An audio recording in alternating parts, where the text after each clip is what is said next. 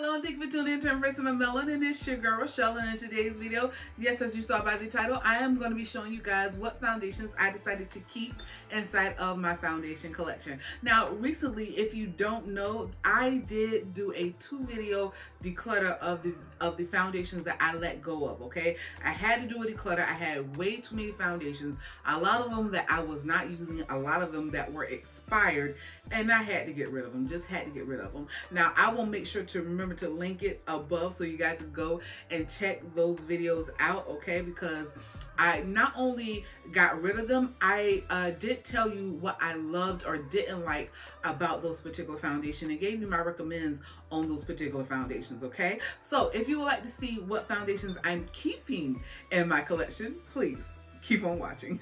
All right, and if you have not already subscribed to my channel, come in, come. Go ahead and click the button down below, boo.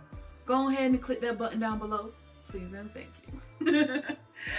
Alrighty, so let's get started, okay? So here are the foundations right here. I stood them all up and I'm afraid some are gonna fall down. And so let's just put it back down because I could be a little bit clumsy, okay? All right, so let's start with some of the higher end foundations, okay? So first up, we have the It Cosmetics Your Skin But Better Foundation and skincare. I said skinwear. Skincare, okay? This is a water light medium coverage natural radiant finish foundation. From what I can remember, I really and truly did like this foundation. It did a heck of a lot better than the other It Cosmetics foundation that I reviewed 2+ years ago on my channel, because my channel is only 3 years old. Yeah, my channel is only 3 years old, so it was like one that I know that I did at least 2 years ago, minimum 2 years ago, okay? But I will say that this one I liked a lot more. It lasted a lot more than the other one, because the other one was promising 24-hour wear, I think, and it didn't even give me 8. So, but this one right here, I like the color range, the color shade, the price point was decent from what I can remember, and this wasn't bad. This one was not bad at all, okay? Okay, next up we have Huda. We have Huda in the Faux Filter Luminous Matte Foundation right here. I really like this one compared to the original Faux Filter foundation. They did an upgrade on that formula, really upgrade on that formula. The other formula where it was full coverage also, just as this is, it was kind of flat, like it, you know, as far as the finish goes. It was matte, but it was truly like more of a flat full coverage foundation. But this one right here, if you have not tried it and you've tried the other one, you'll like this one a lot better, okay? And I'm in the shade Hot Fudge in this one, okay? All right, next up we have the Too Faced Born This Way Matte 24-Hour Foundation. Now, I will say this. Did I try it out for 24 hours? No. And I didn't even do a video on this one. No, I didn't even do a video on this one, okay? But I will say this. I like this one, the matte Born This Way, better than I like the original Born This Way. The original Born This Way, I don't know what it was. I just didn't like it. I didn't like it for some reason. Even when they extended their shade range, when Jackie Aina helped them curate more shades for women of color, and she did an amazing job, I just didn't like the formula for whatever reason. I might go back to it and try it, but I don't know. But I will say that Truffle right here and the matte Born This Way, an amazing foundation, okay? Then we have Charlotte Tilbury. Charlotte Tilbury's Airbrush Flawless Foundation. I got mine in the shade 16 Cool right here. I liked it. I just liked it. Every single time I put this on, it's like, yes, like it's like don't sleep. Like, why are you even questioning it? Now, I will say that the shade range, if I'm not mistaken, could be better, but the price point actually for Charlotte Tilbury is not bad at all. I think this was like $39 $40. Not a bad price point at all in comparison to a lot of other of the Charlotte Tilbury products. This right here did good, okay? And I can't wait to try the newest Charlotte Tilbury product that came out. I think it was a tinted moisturizer, but I could be wrong. I can't remember what it was, but I am wanting to try that one, okay? Dose of Color, okay? We got Dose of Color Meet Your Hue foundation. I got mine in the shade 137 Deep.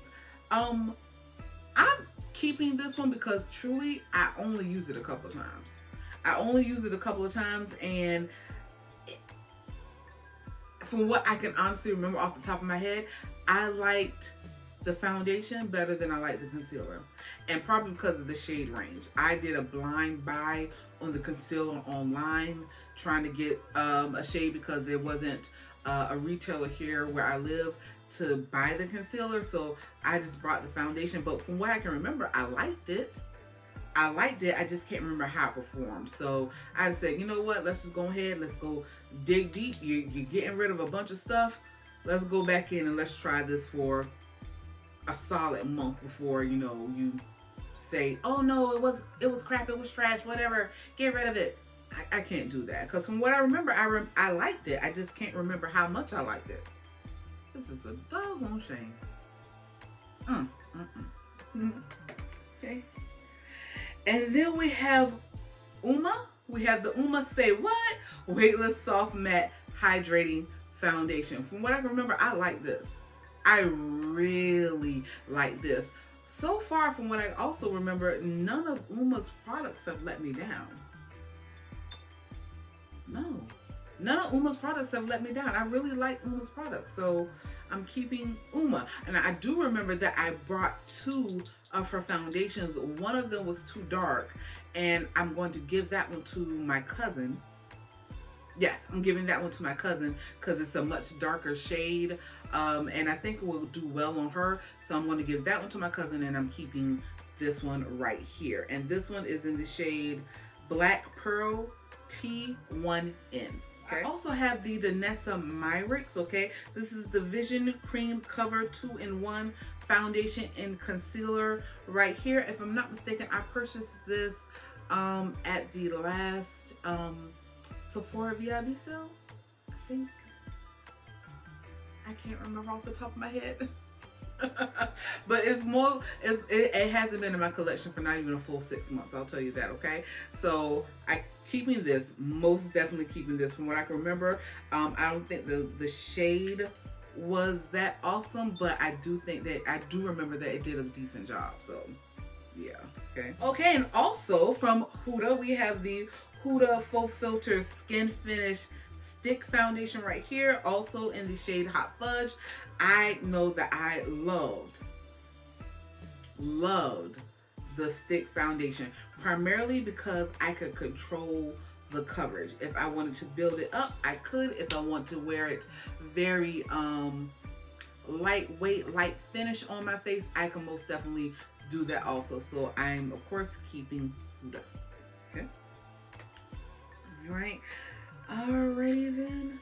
Now let's move on over to more drugstore. Okay. All right. So of course, in my declutter video, I mentioned this, that I had re-upped on this particular foundation, and this is the Maybelline Fit Me Matte and Poreless in the shade 370 Deep Bronze. I had to get this again. This is just, I hate to say it, but it's Old Faithful. You know, it's going to give you decent wear, decent coverage. Just, yes, it's a favorite, and it's so affordable. It's like, why pass it up and not have it in your collection?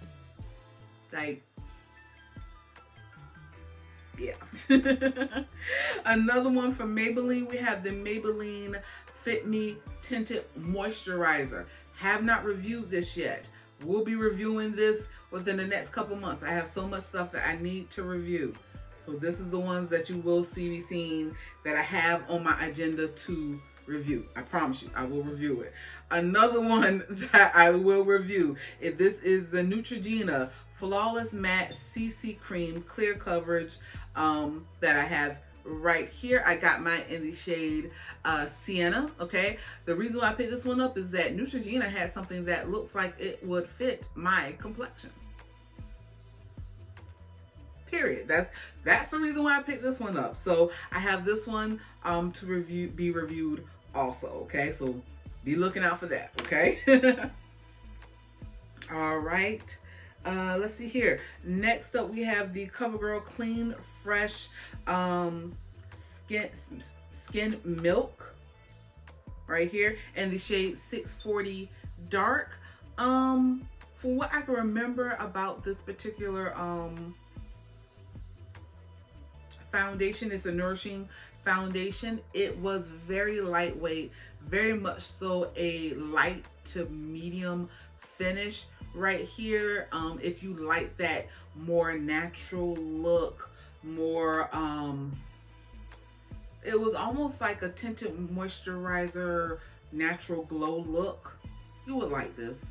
This is why I kept this one. I was like, I actually really and truly remember liking this right here. I've only worn it a few times, but I was like, I'm gonna keep this. I'm gonna keep this.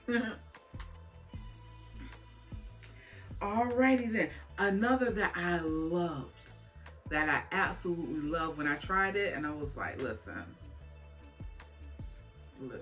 okay? This is the NYX Born to Glow Naturally Radiant Foundation, okay? This right here was amazing, just amazing. If you love a natural, beautiful glow. Yeah, and they have a very, very good shade range. I got mine in the shade Cocoa right here, but the shade range is really, really good. Really, really good. If you have not tried this and you're looking for a good, natural, radiant drugstore foundation, you would like this. You will most definitely like this, okay? These next two that I'm going to show you, crazy enough, they're foundations, but I don't use them as foundations, okay? We have the Juvia's Place I Am Magic multi use stick foundations right here. I got the shade Congo, and I also have the shade Benin, excuse me. I use this more as a highlight shade more than anything, and a spot shade more than anything. And of course with Congo, with this being the darkest shade available in this particular product, I use this for contour. I like them. They're really soft, really creamy, but I don't use them necessarily as foundations. I use them more spot correcting and contouring, also just a little bit of highlight. Okay. Alrighty, then also up I have The Ordinary, the brand The Ordinary. I remember when these came on the scene and everybody was going goo for gaga over these because they were so affordable and so good. I got the coverage foundation and also the serum foundation right here, and I got them both in 3.2. One is 3.2, no, actually both of them, I got them both in 3.2R, okay? And I like them. I really and truly did like them. If you want something that's affordable, that's really just something else, yes, yet again, that's drugstore and affordable. Okay. Okay. All right. Also, we have the Fashion Fair Cream to Powder Skin Foundation. If you have not seen my review on this, please, I remember to link it up above here so you can go and check this out.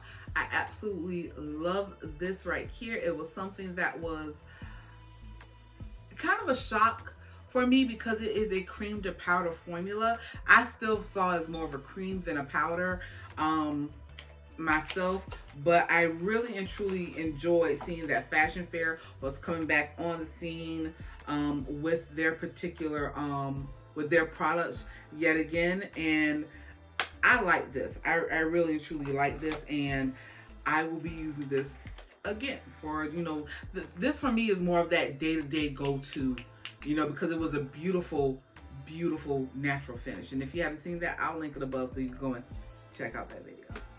Now this one I did not do a review on because so much time had gone by. I was like, girl, whatever, just playing your makeup. Stop holding on to stuff when you know you're busy and crazy. Life is just not going to permit you to do a video. However, this particular foundation, the Sephora Best Skin Ever Foundation. Number one, first and foremost, love this foundation. This one was really, really good. It was really, really good. I got it in the shade 61P. They have so many shades available in this foundation. If I'm not mistaken, I think this is only $20. $20. Very, very, very affordable. Of course, it's Sephora. Their brand, Sephora brand, is very affordable. Okay, it's almost like if I had to equate it to something, it's almost like Morphe. It's almost like Morphe, you know, but in my opinion, might be just a little better, you know, in my opinion. Not that I have anything against Morphe and their products. I think their products are well, but this right here,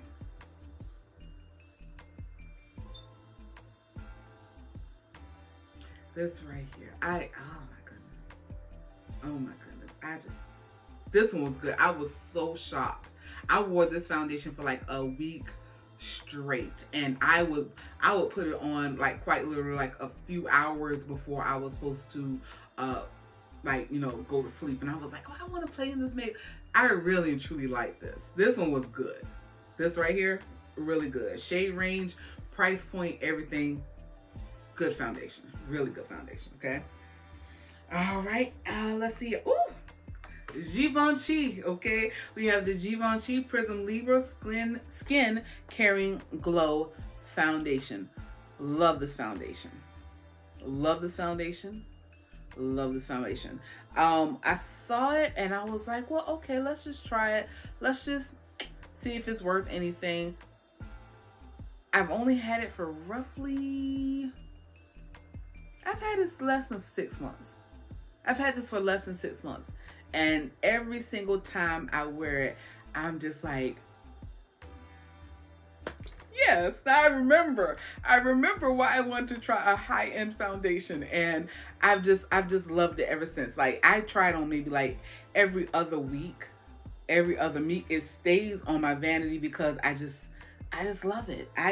Right here, this one was good. This one was worth every penny, and the price point wasn't that bad. I think I've spent more.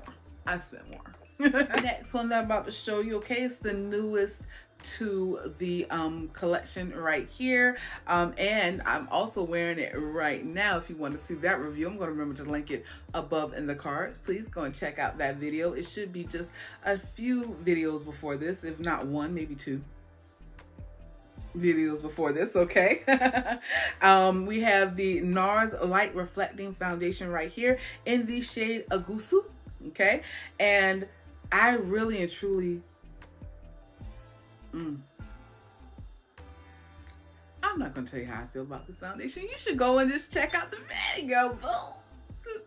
Is my face telling on me about how I feel about this foundation?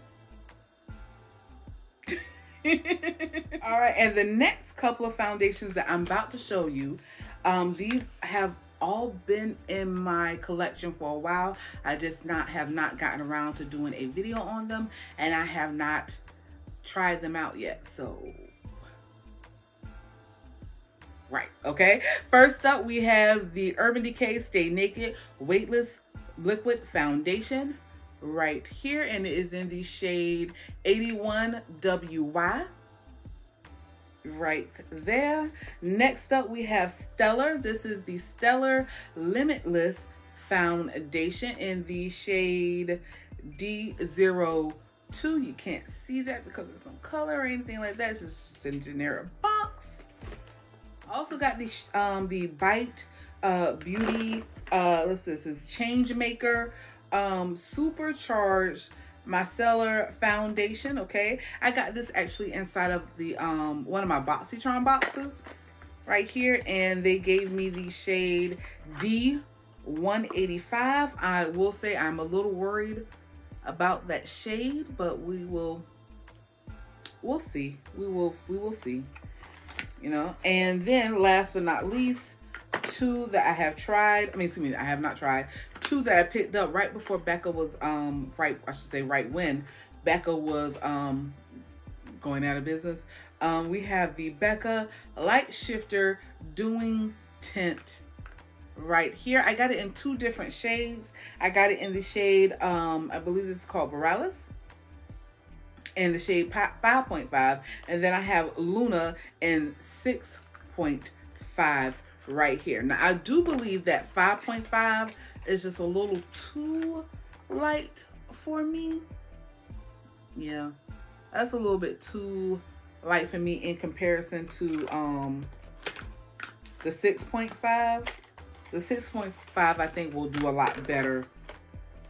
Yeah, I think the 6.5 will do a lot better for me. So what I'm going to do is I'm going to give the 5.5. I'm going to give this to my sister. She's a person that doesn't like a lot of product on her face, and I think that since this is a doing tint, I think she will like something that's just a little bit more lightweight than a full-on foundation. So I'm going to be trying this out also. Okay.